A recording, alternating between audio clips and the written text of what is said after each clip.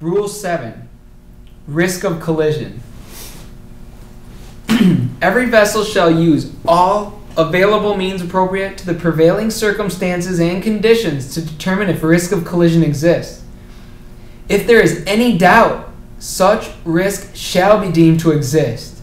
Proper use shall be made of radar equipment if fitted and operational, including long-range scanning to obtain early warning of risk of collision and radar plotting or equivalent systematic observations of detected objects.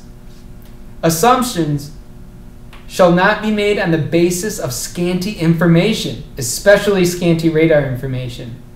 In determining if risk of collision exists, the following considerations shall be among those taken into account. Such risk shall be deemed to exist if the compass bearing of an approaching vessel does not appreciably change, and such risk may sometimes exist even when an appreciable bearing change is evident, particularly when approaching a very large vessel or a tow, or when approaching a vessel at close range. So, this is really interesting, common sense put into words. If you have a course, you're on a heading, it's your course, and you look out the window of your, say you have a window you're looking through, and you see a vessel over there coming at you. It's a ways off, but you can see it right in that window. 3 minutes later, you look, and the vessel's closer, and it's in the same part of the window. And you say, oh, it's still all right. You look back a minute later, the vessel's even closer in the same part of the window. It's going to hit you in the window. Right. That is what they mean by a constant bearing and decreasing range. That vessel's coming closer and closer and closer. So when you, it's interesting because we went so fast that you don't even think about it. You say, whoa, it's coming right for me. It didn't change in half a second. It must be coming at me. When you come on, when you're on the highway and a car comes on the on-ramp and it maintains that bearing and it gets closer, right away you're trying to change lanes. Mm-hmm. It's kind of, yeah. It's cool once you learn it in how this book puts it, how the rules put it. Constant bearing, decreasing range. When you start to think about it like that, it gains a little bit of perspective.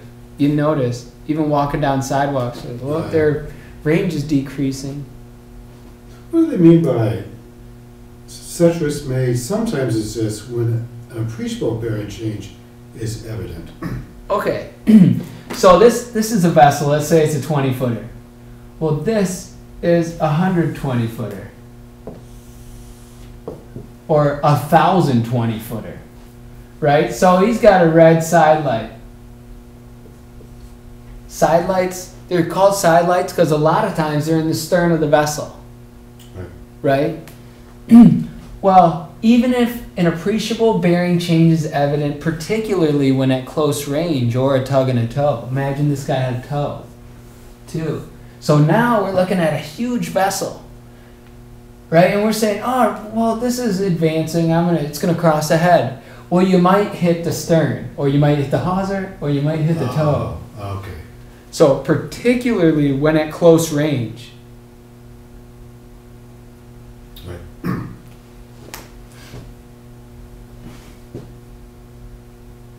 Risk of collision shall exist when you have a steady bearing and a decreasing range. And these are two things we'll have to get straight and that will straighten out by the end of the class. Heading and bearing, right? Our course, our heading, that's where we're going. But as I proceed this way, each corner of the room, the bearing's changing, right? This bearing's changing, my course isn't changing, but the bearings are changing because I'm leaving them behind. And things like that. So we need to worry about it when the bearing doesn't change. Headings, bearings. I get some people that get confused because they're so used to chart plotters that line up your headings. You put in a waypoint, and it makes your heading line up with the bearing of the waypoint, which runs you into the waypoint.